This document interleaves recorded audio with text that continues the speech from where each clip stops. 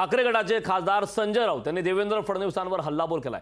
पंतप्रधान बनावं असं फडणवीसांचं स्वप्न होतं। मोदी शहांनी फडणवीसांचं स्वप्न संपवलं। मोदी शहांनी फडणवीसांचे पंख छाटले अशा प्रकारची प्रतिक्रिया संजय राऊतांनी दिली।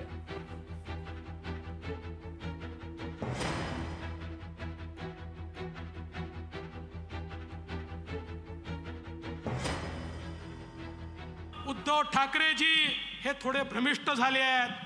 आज ते असं म्हणाले की देवेंद्र फडणवीसांनी मला सांगितलं होतं की आदित्य ठाकरेला मी मुख्यमंत्री करेन आणि मी दिल्लीमध्ये जाईन। त्यांना वेळ लागला असेल, मला तर लागलेलं नाही ना, मला तर लागलेलं।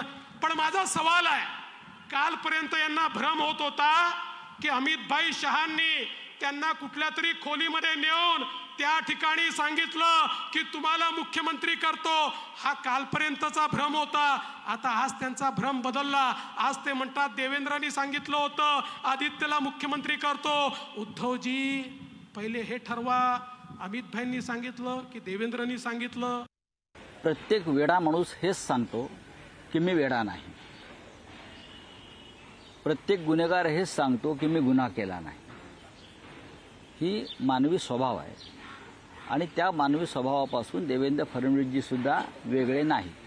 उद्धव ठाकरे यांच्याशी त्यांची चर्चा जी झाली त्यानुसार तेव्हा आमचे संबंध फार चांगले होते। आदित्य ठाकरे यांना मुख्यमंत्री पदावर बसवून मी दिल्लीत जाईन, दिल्लीत अर्थमंत्री होईन, दिल्लीत गृहमंत्री होईन आणि मी प्रधानमंत्री होईन। मी त्यांचं स्वप्न मोठं होतं।